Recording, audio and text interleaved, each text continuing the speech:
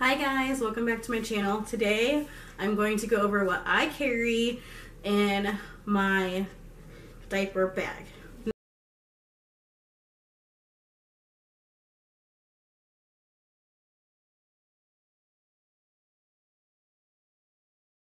The reason I say diaper bag is because my youngest son is no longer in diapers. He is 3 years old, but yet I still need some essential things.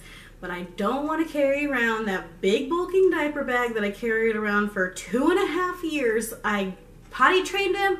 I deserve a break. My back deserves a break. So I'm going to show you guys what I do and what I carry to keep myself sane, but to still carry around the things that moms just need. So without further ado, let's get into it. What I carry is this big old book bag. So it looks cute. It's not a diaper bag, so it doesn't have pretty ducks or cute little owls or things like that on it. It's something that I can carry around and still feel fashionable when I carry it around. I think I got this book bag on sale for $3 at Walmart at the end of the last school year. So it's really practical, it was really cheap, and it works for me. It has all these different compartments, which I carry like my cell phone, my wallet, or juice in there, and this one I always carry a first aid kit. And over here, if it's summertime, I carry sunscreen and bug spray. In the winter time, I usually carry around an extra hat, an extra pair of gloves, or something like that. But let's go on and get into this. So it just simply fastens on here. And let me say this, when it's just me and Mike out and about, I do not carry this. I have a purse that I carry. I'm not going to carry this around with me everywhere. This is just where I take. It's when we go out to sporting events for the kids, or we go out to dinner with the kids, or we're going over to grandparents or visiting somewhere. I only carry this when I have all the kids with me. So in here I have this little lunch pail, and it has a name. It has the name on it because I have 3 of them. But we got this from the zoo. It's like one of the memorabilia things, and I carry all the snacks in here. Let's see if I can hold it up without dumping everything out of it. But here's all the snacks. I carry 3 of every snack because I have 3 children. So there's 3 little individual bags of Goldfish. There's 3 granola bars in here. There's 3 fruit snacks and 3 applesauces. Now, you're probably thinking applesauce is really messy. I usually give them applesauce if we are at dinner and the dinner's just not coming fast enough so they have a spoon. Or if we're out and about and we just happen to like pass a McDonald's or something, I get them straws and I'll cut the straws and just pop them in there, and they can literally drink the applesauce without taking the lid off in the car. It is a lifesaver because it gives them their applesauce that they're screaming about, but it also saves the car from having applesauce on everything. So a little hack there is you can take a straw, stab it in the top of the foil applesauce lid, and your kids can drink applesauce. I also carry lots of toys. Now, my kids do have DSs and tablets, but we don't really like to carry them out and about with us because that's a greater chance of them getting lost, them getting broken, or God forbid they die. That's a huge chance for a tantrum to occur in the middle of it dying, and I don't want that. So we usually leave the tablets home and the DSs home, and they get those if we don't have anything to do at home. So I usually carry like toys that they can play with on a table or on the ground. So we have, my youngest is super into cartoons and superheroes, so he has the Gecko-mobile,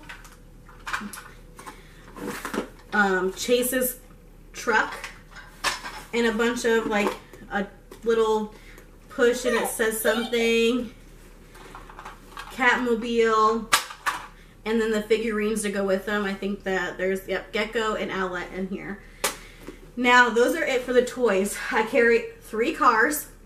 That's enough for each kid to have something to push around on the ground, because if I don't carry 3, it's inevitable that one will want something and I won't have enough for all 3 of them, and there'll be a huge fight, and that's the last thing I want in public. This bag is to make my life easier, not to make it where I have to deal with tantrums in the middle of something we're doing. So that's it. That's all I carry for the toys.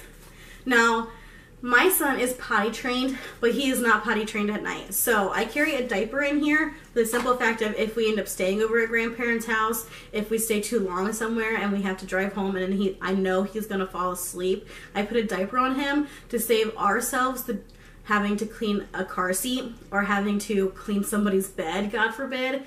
So that's the only reason I carry a diaper in here. But he is potty trained and he only gets it when we know he's going to fall asleep.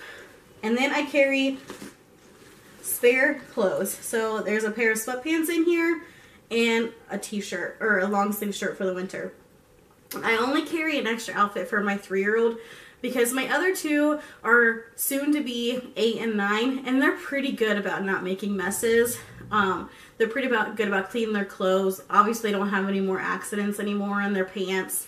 And it's just they're responsible enough and they are old enough now to know that they don't need to make messes and they don't pee in their pants. But my 3-year-old still spills things all over his clothes, still has accidents every once in a while. It just happens. So I only carry a spare outfit for him.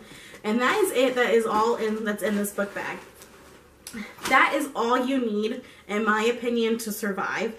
Your first aid kit can hold medicine in it and band-aids in it. You need toys and food. You do not need all this fancy gadgets that people are trying to tell you need. You do not need to have a tablet with you at all times. You do not need to have 500 different snacks. A few snacks is perfectly fine. The rule of thumb, I would say, is just to make sure you have something to entertain them, something to feed them, and something to clean up after them. And make sure you have something to entertain them and feed them, enough for every child you have, and then just something to clean after them for the children that you know make messes.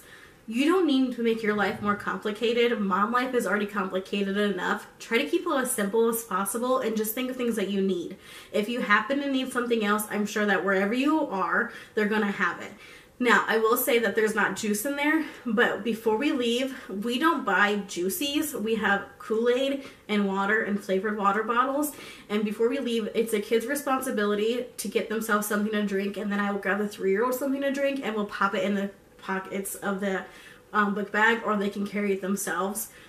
But it's something to remind them and to give them something to do while we're getting little things left, like packing up the car or something. Hey, did you get a drink? Well, go do that while we pack up the car so you're out of our hair. So just little things like that. So that's what I carry in my to-go bag with the kids. As I said, that's the only thing I carry when I have the kids. I leave my purse here, take out my wallet, and put it in there. And that's all I need, really, for myself when it's just me and the kids. And then I carry a purse separate when I don't have them. So, do you carry anything different in your mom bag? Or do your kids need anything different in your mom bag? Or maybe you even have a better hack at doing it than me. Please let me know in the comments and like and subscribe. Bye, guys.